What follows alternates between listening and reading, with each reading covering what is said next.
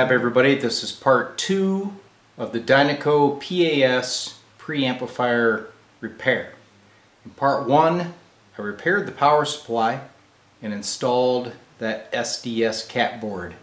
I'm a firm believer in those cap replacements. Get that selenium rectifier out of there, get some fresh caps in, and make your Dynaco nice and quiet. So now we're going to move into part 2 with the assistance of my Edna Valley line. So we'll do a quick checkout, and you can see I already have the scope hooked up with the audio generator. Then I'll address some of the questions that came up in part 1.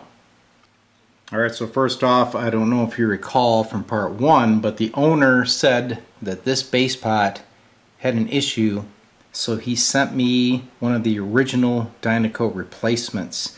So what was going on with this pot is when you turn it, you get about mid-stroke and there'd be a snapping action. Okay, I measured the pot and it appeared to be okay except for this little mechanical notch, I guess you could say.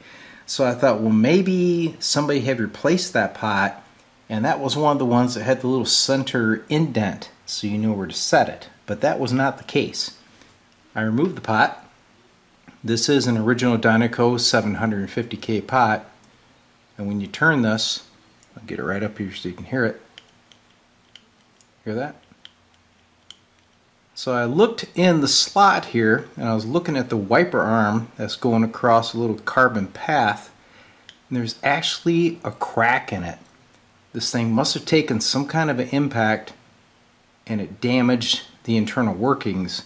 Even though the pot still has the proper resistance, that mechanical function was not something that was desirable, so out she came. I put in the new one. She's nice and smooth. No snappity doodahs going on there. So you can see the bass action. You know, Dynaco has always had this strange bass response. So watch, I'm going into this thing with about, say, 25 to 30 hertz. I'm going to turn this bass down. Now watch when I turn it up. She'll come up, and there's a funny dip, and then she'll jump. This has always been a complaint about the Dynaco tone circuits. I always thought it had something to do with like a specialized pot, but it actually has to do with the circuitry that these pots are feeding. So anyway, that's just an oddity I wanted to point out. The other thing I did is I changed the power switch. This is the original switch, and she's actually in decent shape, but because of the way I switched the AC line coming in, I needed a double pole, double throw style. So one half of the switch goes to the actual preamp circuit, so it goes to the power transformer. The other half of the switch is the high current feed for the switched outlets on the back of the preamp. Let me cut to a quick little sketch I made and we can discuss this, because this was one of the questions that were brought up in part 1. Alright guys, I didn't have time to make a super scientific Visio file for reference, so I just sketched this out with a pencil on a legal pad. Alright, so this is what I came up with for the AC input to the PAS preamp. Okay, so here is the plug, and if you remember, this is a 2-spade non-polarized plug, and there was a question about that. We'll get to that in a minute. So one side of our line comes in, goes through the fuse, goes up to this side of the switch. I guess I should have drawn these guys. Okay, so there's a switch. Goes through the fuse, switch, and then that hits the primary of the preamp. Okay, so that is a low current feed, so the transformer is protected by this fuse. Then the other side of our double pole switch has a hot feed, and she goes over here and hits the switched outlets direct. So these outlets would be for your external amplifiers, which hopefully have their own fuse protection. So no, there's only one fuse, and that is to protect the preamp. Okay? Now, let's talk about this AC input plug, because some of you said, well, that should be polarized because you want to make sure that the neutral goes here and the hot goes here. Okay, let's kind of look at this diagram. Even though it's not the prettiest thing in the world, we got the primary of the power transformer. This is just a coil. It's floating like in outer space, okay? It does not know what ground or neutral is. All it knows is that it's going to have 120 volts across it, and then it's going to give you your high voltage and your low voltage, which is just distributed through the preamp, right? I get it. So if I were to flip this plug back and forth, would that primary know that, oh, neutral's here and hot's here now, or hot's here and neutral's here? No, it doesn't know. It is simply going to take 120 and convert it.